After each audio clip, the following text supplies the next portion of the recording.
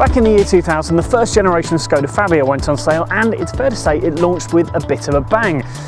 It was named the 2000 What Car of the Year, and time has proved it to be a very worthy winner.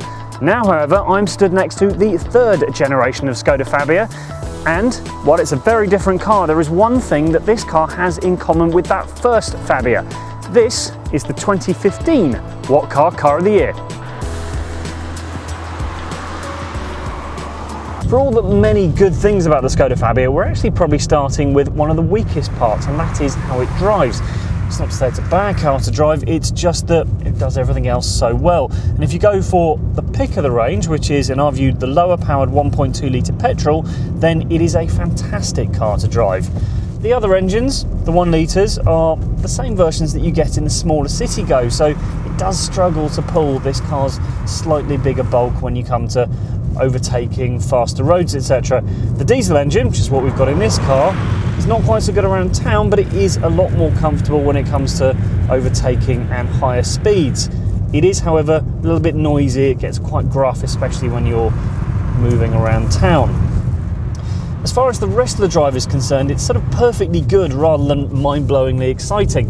It is enjoyable to drive, but not quite as much as, say, the Ford Fiesta, and the ride is good out on country roads, etc., but it does pick up on a couple of potholes around town, so it does fall just short of perfection. One really good thing, though, is the gear shift. It's very light and quite precise, which means it's perfect for town driving.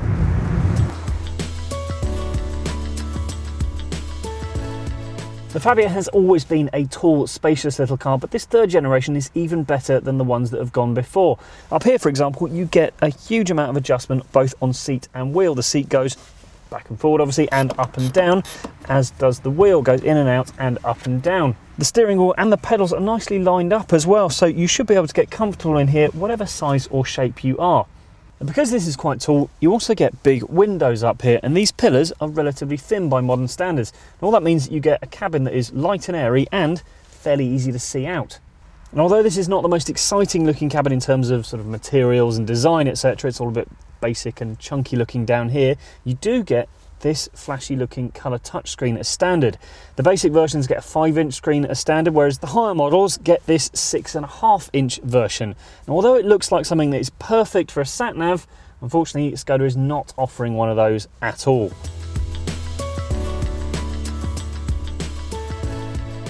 The Fabia is one of the tallest cars in its class. Only the Honda Jazz sits taller.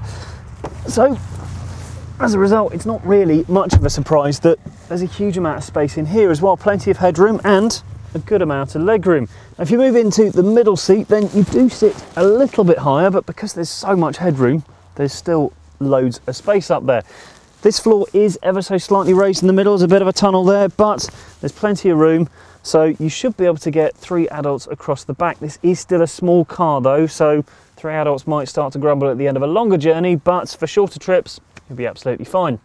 The boot is a good size and shape for the class, but best of all is all the clever little touches you get back here. Things like the storage net, places where you can tuck shopping out the way, put a bottle in there, there's all these hooks here and little shelves up around there. There's no adjustable boot floor on the hatch, unfortunately, but there is a little system whereby you can take the parcel shelf out, secure it a little bit lower down so it acts as a shelf, and you can even tuck it away like that. There's loads more practicality in the rest of the cabin as well, so rubbish bins in the side door, storage pockets on the side of the seats, and a decent sized glove box as well. The only slight quibble as far as this car is concerned, practicality wise, is you get quite a high boot lip here, and because of that fixed floor and because the base of the seats are fixed as well in the back, when you drop the seats, they don't fold totally flat. That aside, practicality wise, this is about as good as it gets in this class at the moment.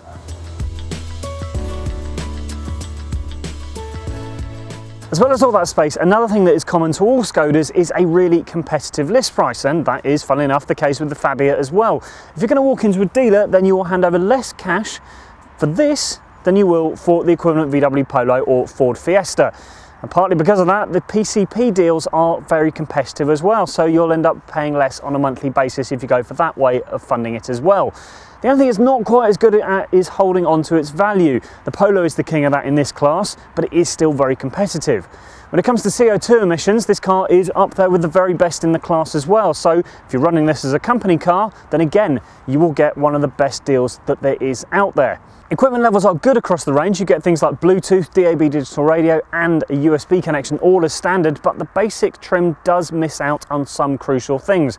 We'd go for the SE trim, which is the middle one, because that gets stuff like air conditioning as standard. It's a big loss on the entry-level version. You also get things like alloy wheels, an upgraded stereo and rear parking sensors. SEL versions get climate and cruise control, an automatically dimming rear view mirror and little controls for the stereo on the steering wheel. This car has also earned the maximum 5-star rating from Euro NCAP, so it's safe, affordable and well equipped. One of the most important things to do with the Skoda Fabia is to pick the right version. If you go for the lower powered 1.2 litre petrol engine in SE trim, then that is the 2015 What Car of the Year. It's not that the ones either side at the top and the bottom of the range are bad cars, they're not, it's just that that is a truly fantastic car. For more information on the Skoda Fabia, search for Skoda Fabia on whatcar.com, but while you're here, do click subscribe to keep up to date with all of our latest video road tests, previews and reader test teams.